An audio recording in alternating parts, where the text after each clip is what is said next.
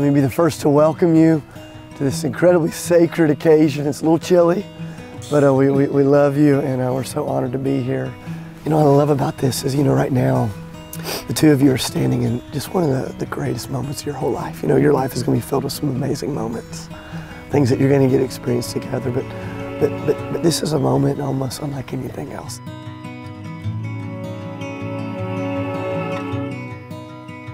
You've taught me time after time how to love deeply and honestly and vulnerably.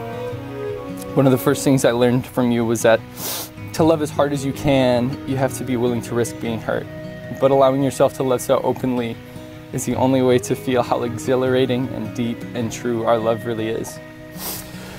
So I promise to dance with you to nothing but our own rhythm and breath and heartbeat, and lose all sense of time and space just holding you.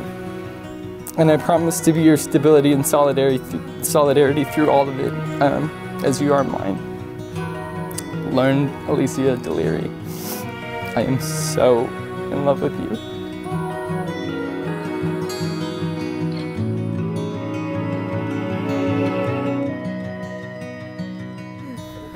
Adam, okay, I have to first start off with a letter I wrote to you on May 3rd, 2007 on a Thursday night at 8:30 p.m. I know all of this because, of course, my 13-year-old self would write it down. I was in a girls' small group, and we were instructed that night to write a letter to our future husband. Although I did not know it was you then, I still meant it with all my heart, believing that God knew. So, from 13-year-old me to you. My dear husband, this is a love letter and a prayer put together. Right now, obviously, I don't know who you are, but know that I already have a place for you in my heart. I promise to God and you that I will keep myself pure. I love you so much.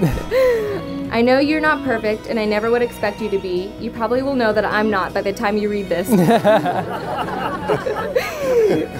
Wink face. I just needed to tell you that I love you as much as I can, and I pray for you constantly.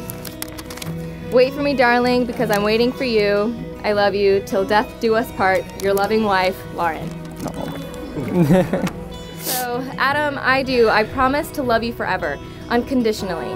I promise to believe that you and I, through Christ, are a complete unit. If we ever decide to expand our unit, whether by way of fur babies, plant babies, human babies, or just food babies, I promise to remember they are a blessing, not a necessity. I promise to love God first and you second all the days of my life, and nothing will change that. You're my best friend, my confidant, my partner in crime, my soulmate.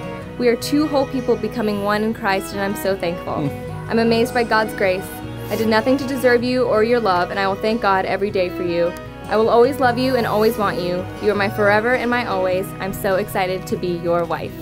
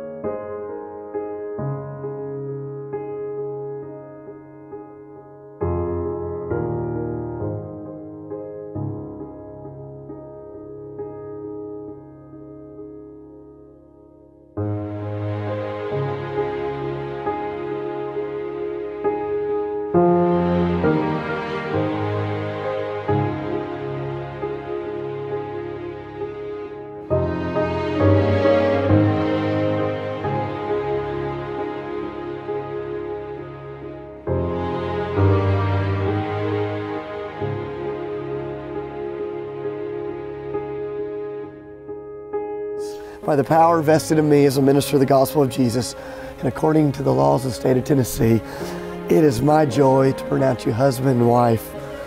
Adam, you may kiss your bride. Ladies and gentlemen, it is my joy to present to you for the very first time, Mr. and Mrs. Adam Budnick.